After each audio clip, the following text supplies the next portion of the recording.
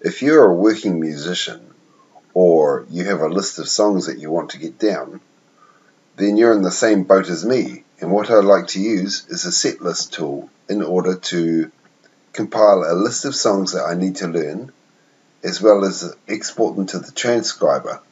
So, let me show you what I do.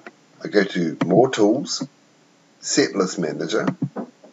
I load up my setlist, and I'm going to choose one recently opened called Persuasion Setlist, which is a band, top 40s band, covers band that I'm playing right now, guitar for. So here we have a list of the songs.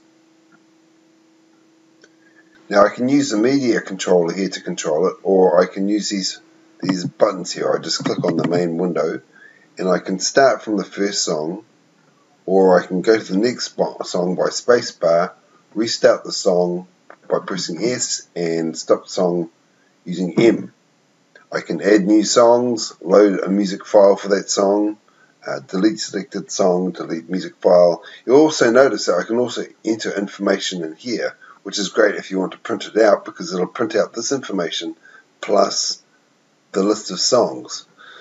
Now, let's show you the coolest thing that I think is useful. I added this in the last incarnation of this program. The current incarnation is 4.0.0. So let's take a song here. Let's see. Wanted, Dead or Alive. So what I would do is I right click on here and I get a list of things I can do. I can edit the name, send to transcriber, locate music file on disk, or delete. I'm going to send to transcriber. Watch this. Transcriber opens up and it loads that tune in there.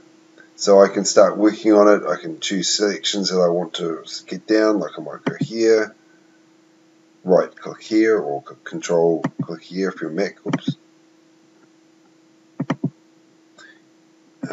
I'll play it. Let's go from here.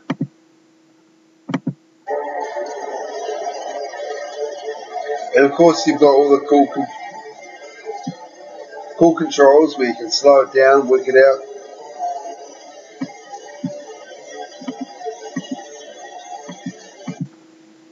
Yeah, lots of fun. You can loop that selection if you want to.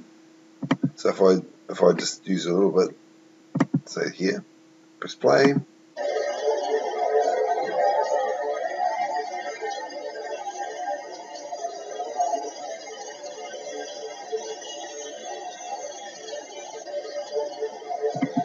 Now, usually when you open the transcriber, you can use like the space bar and it'll start. But when you launch it from Setlist, the Setlist tool, you may need to actually click on the play button and the stop button just to get that all going.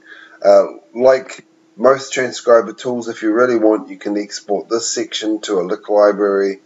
But for me, I like to use it with the Setlist tool. Now, when you close the transcriber, your Setlist tool will open back up again where you left it.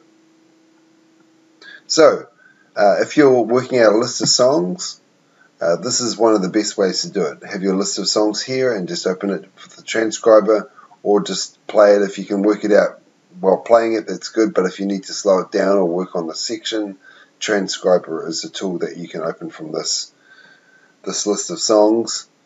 So, that's my tip of the day. Have a nice day, and I will talk to you next time.